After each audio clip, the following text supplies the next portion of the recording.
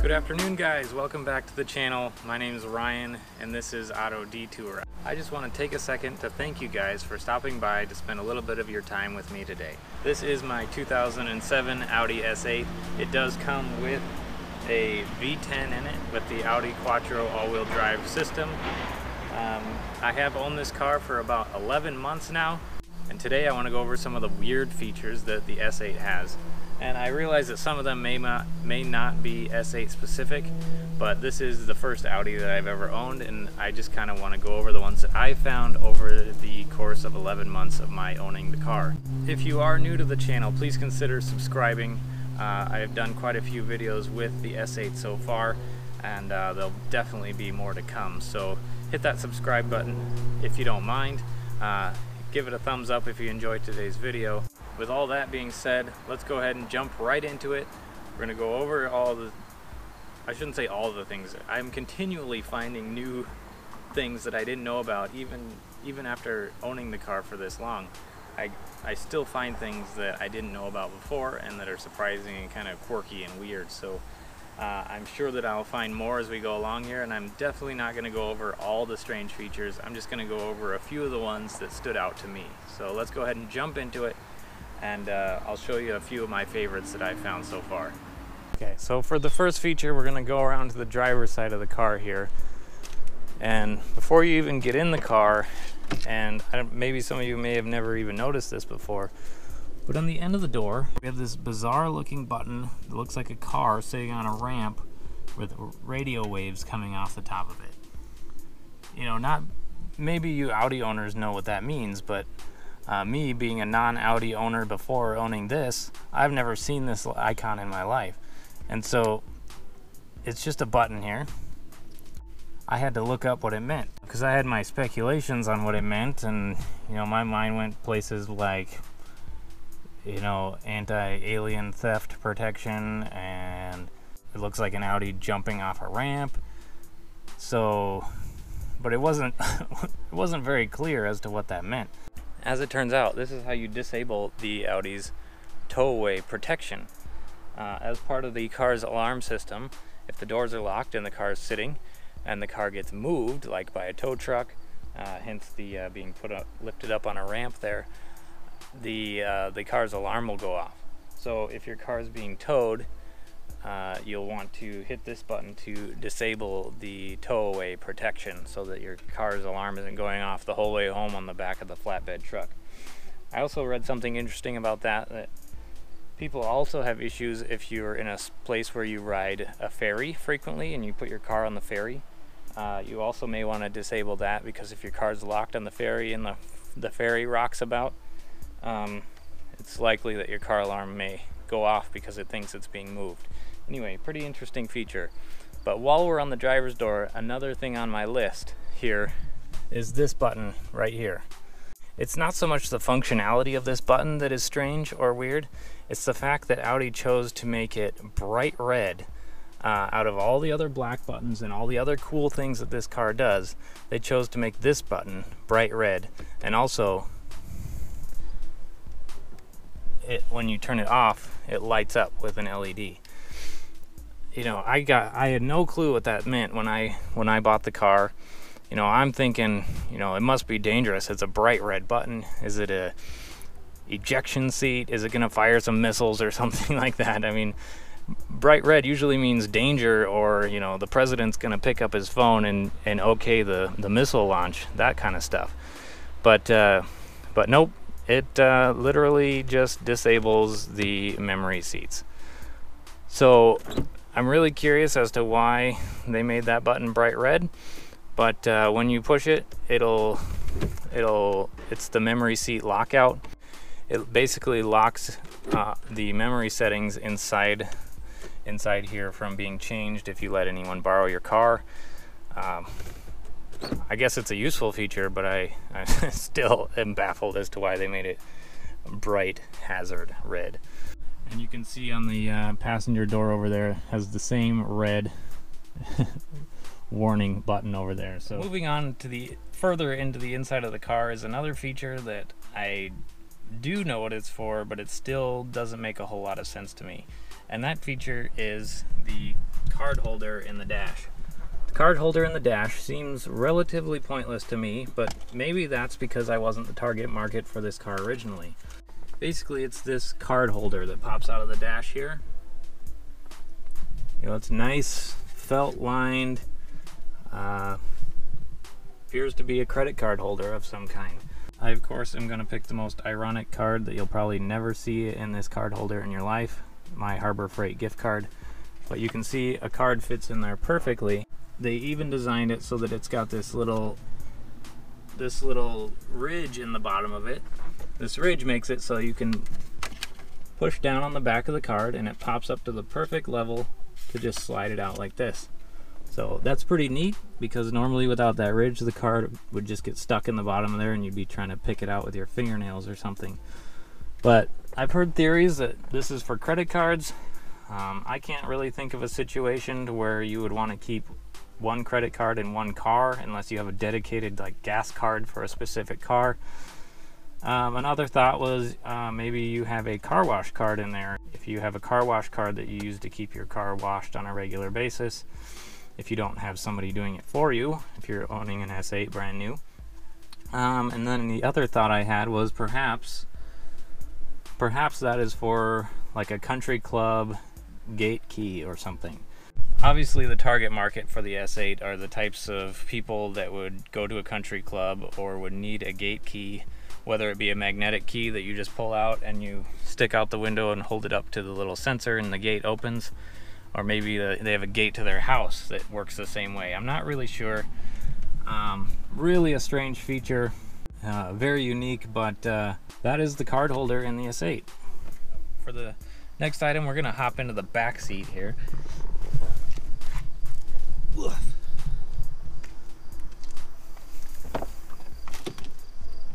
So for this one, I've covered this item before in past videos, so you've seen this before, and this is not on all S8s. This is an option. My S8 does have this option. It is the ski bag. So if you're curious about the ski bag sits right behind this little panel here. We're gonna go ahead and open it up, and as you can see, there's a ski bag all folded up in there that you gotta make sure you gotta get it nice and neat, origami like in there to get it back in there. But you open it up, and I'm going to open it up here for you guys. So we're going to open up the ski bag by just simply pulling it out of its little compartment here. And it goes up far enough to sit on the front armrest up there. So then it comes with this strap here with a little seatbelt plug on it, which you can then plug into the center seatbelt to hold all your skis down while you're traveling. Make sure they don't fly around, I guess, in case of an accident. But pretty weird feature there. But in case you're heading off to Aspen or the French Alps in your S8 with your all-wheel drive, you're all set for a couple of pairs of skis in the ski bag. And after you're done skiing, the ski bag will keep your nice leather seats nice and dry. Now let's head around back here, and before we hop in the trunk to show you the hatch to the ski bag, I want to point out a couple of things that I found out about. Again, still finding things on a car that I've owned for almost a year now, but I thought they were pretty cool features. Not worthy of a weird feature for this video, but things that I wanted to point out that I found along the way. So I found that under here there's actually a place where you can put your key to lock the trunk. So you can put your key in here and you can either lock it, put it in valet mode, and what that actually does is not only does it lock the trunk from being able to open it, but it also locks it from being able to open it up front. So I guess it makes sense to be able to lock your trunk, but I just didn't realize that that was under there because it's hidden really well. Then also really cool, obviously, is the power lift trunk, which is totally unnecessary, but goes along with the rest of the car. But another thing I want to point out that I found while I was researching stuff for this video was these little things right here. So you can see that, but these are hooks for hanging your bags or your groceries or anything you don't want sliding around in the trunk. You just pull them down, hang the handles over them, and then your bags don't slide around in the trunk. So then when you let go, they slowly go back up into place. And again, there's another one on this side. So I thought that was pretty cool, a neat idea. I didn't even know it was there. So let's hop in the trunk here. I'm going to show you the hatch for the ski bag. Now, for all the other conveniences that this car has, this ski trap door is not very convenient, because the trunk in here is so big.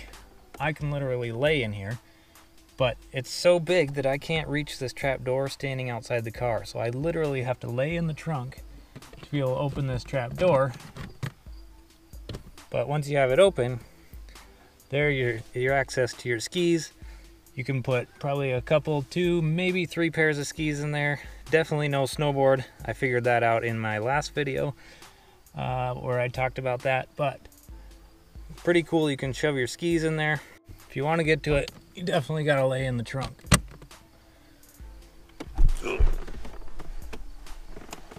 Check out the size of this trunk.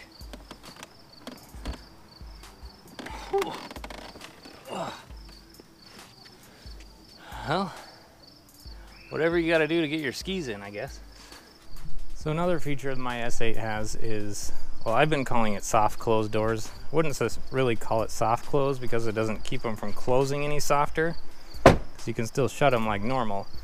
But I would call it maybe power close or something. But basically what happens when you shut your door and it doesn't quite shut all the way, it just hits that one click, and then you got to open your door and you got to slam it shut again to make sure it clicks twice. Well, this car has the we'll call it power close, I guess. I don't know the official name for it. But here we'll just do it one click like this. And the car does the rest for you. So same with the back doors.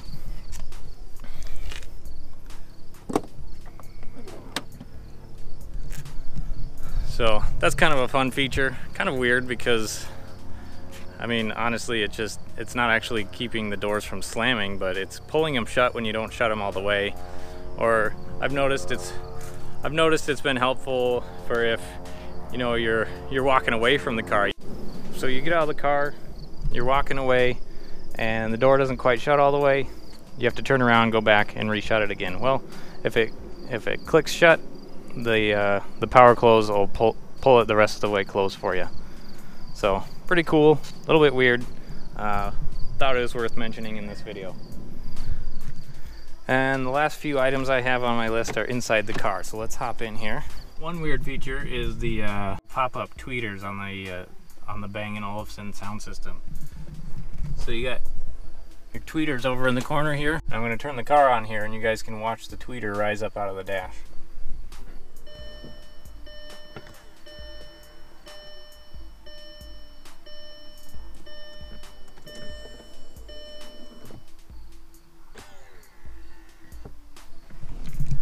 Come on, that's definitely one of the coolest features in the car.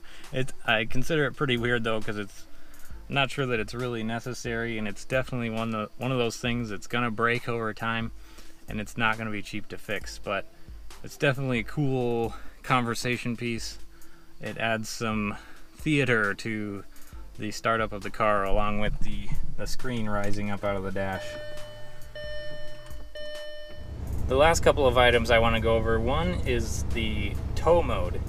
So tow mode, at least here in the US, is a very strange feature to have on a car, especially one that's sport oriented, and one that doesn't come with a tow hitch or anything.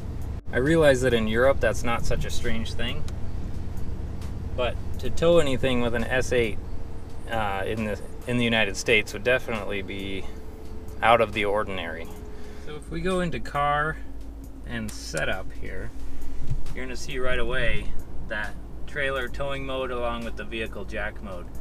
So I'm not totally 100% sure on what trailer towing mode does, but from my understanding, it kind of locks out the rear air suspension so that it doesn't so that it handles the tongue weight of the trailer a little better. I'm not 100% sure on all the features of trailer towing mode.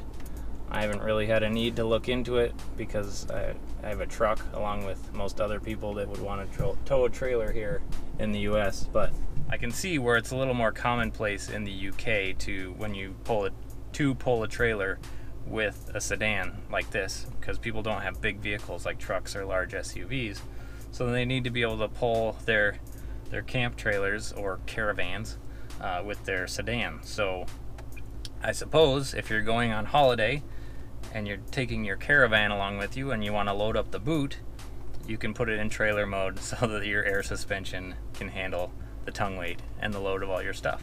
The last item I want to go over is the automatic sunshade. So everybody's, I'm sure by now, if you've seen an S8 or an A8, you've seen the sunshade in the back, and I'll raise it up here for you.